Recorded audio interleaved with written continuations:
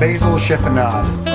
You get your leaves like this, stack them up kind of carefully on top of each other after they're rinsed off.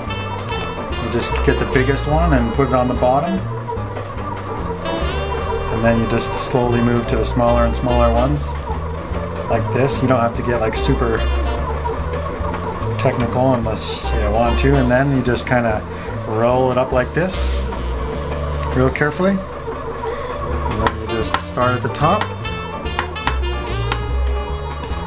and make thin little slices all the way down.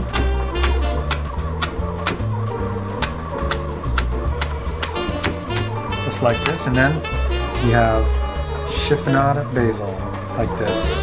For a garnish, you can put it on a pizza, you can put it with some tomatoes and olive oil, a little sea salt on there. That's good stuff right there.